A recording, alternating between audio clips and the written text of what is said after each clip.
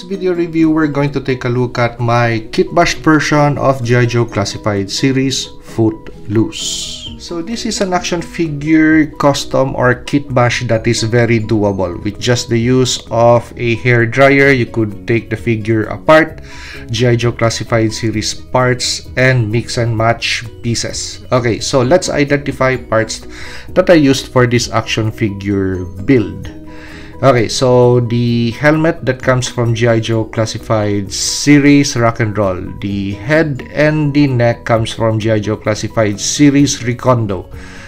The body, the arms, and the glove sets comes from this set of Duke and the Ram cycle. The legs, the man briefs, and the boots comes from G.I. Joe Classified series Tiger Force Outback.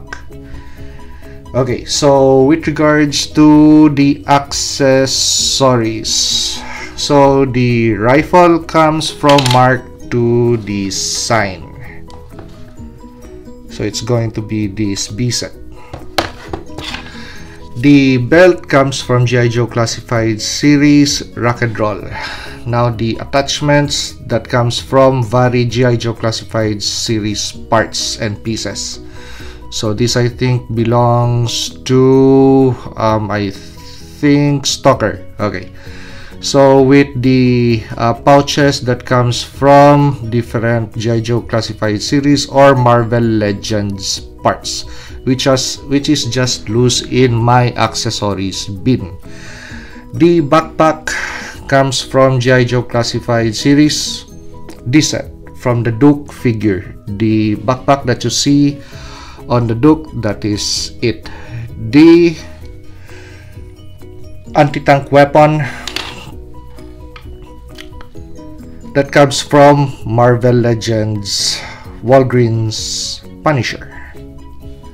Okay, so other pieces that I failed to mention, the backstrap harness or backpack harness comes from G.I. Joe Classified series Tiger Force Outback. And I think that is it. So I think I already covered all of the parts and accessories for this build. Okay, so let's take a look at where I really concentrated effort in really beautifying this action figure. It is going to be on the head unit. So to really mimic the original 3.75 inch FootLoose, so I just studied, or especially the card art of the original figure, and with regards to the length and how it is possibly arranged on the helmet of the action figure. So this is the Rock and Roll helmet unit, and this is the Recondo head unit. So as you could see, the obstacle really with achieving a nice proper fit, because the head unit, the head sculpt of Recondo is going to be a smaller piece than the helmet. To achieve this kind of effect that it really sits nicely atop the head, you have to fill the cavity of the helmet with stick glue. So while the glue is still nice and warm and very malleable, just stick the head in and achieve proper alignment, such as this. So once the glue settles, it's going to be nice and filled, and you're going to achieve this kind of effect that the helmet is fitting the head properly. Okay, now with regards to the chin straps,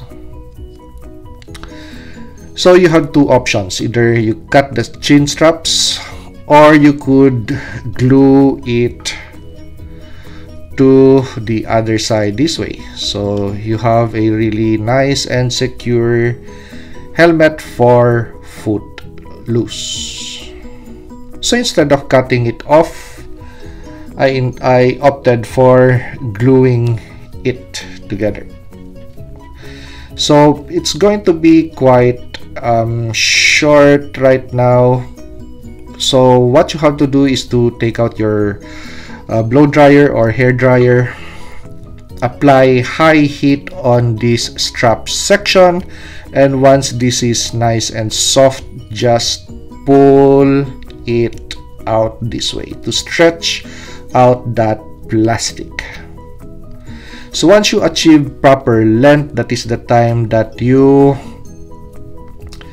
glue the two pieces together.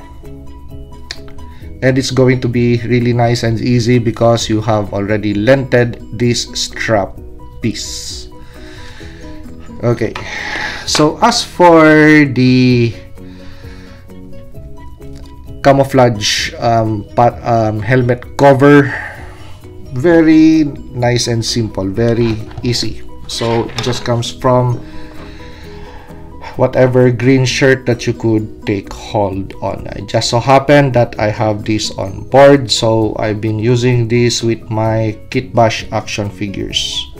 So nice green shirt that you could cut into pieces and then glue them on top of the helmet. Now it's going to be really tricky doing the glue thing or super glue thing on top of that helmet, because if you stick it with your finger, you're going to leave fingerprint marks. So you have to use a tool such as this. Just apply a little bit of glue here and stick it with something like a chopstick or anything, or a spatula even, something like this, that you could nicely secure that piece of cloth onto the helmet piece, and it's not going to leave any rough marks. So those marks that you see that are dark, those are the glue marks actually.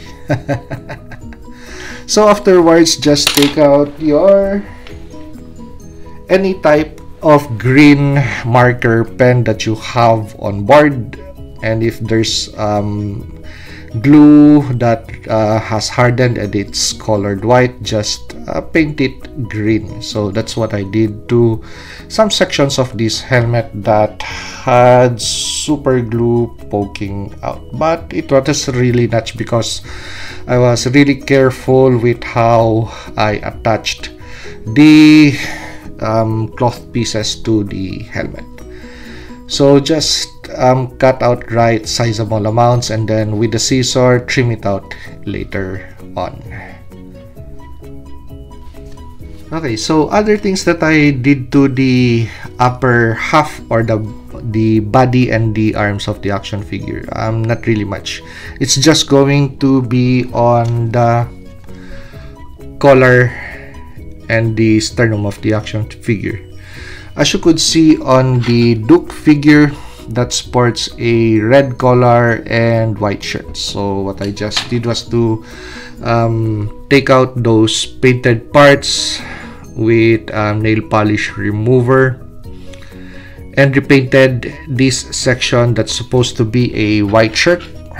So I painted it black. Well, very simple thing, just nail polish, black nail polish. So nothing really fancy.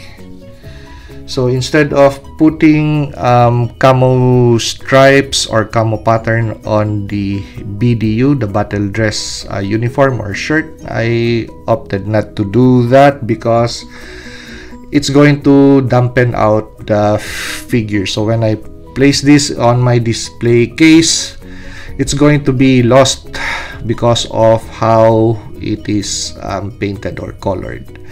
So just nice and green with a little bit of camo pattern on the pants. I'm already okay with that. Okay, so with regards to this section, so that is a scaled down section of the anti-tank weapon from Marvel Legends, from the Punisher.